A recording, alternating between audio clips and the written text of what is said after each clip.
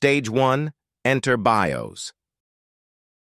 To enter the BIOS system configuration menu, you need to press one specific BIOS key assigned by your manufacturer, either F10, F2, F12, F1, or DEL, during the boot screen.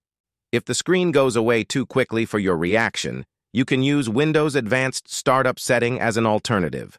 Go to Settings, Updates and Security, Recovery, Advanced Startup and click Restart Now. Stage 2. Enable Platform Trust Technology. Step 1. Expand Security. Step 2. Choose Advanced System. Setup. Step 3. Hit Enter on the Security Configuration option. Step 4. Select PTT to enable it. Stage 3. Enable Secure Boot. Step 1. Expand Security.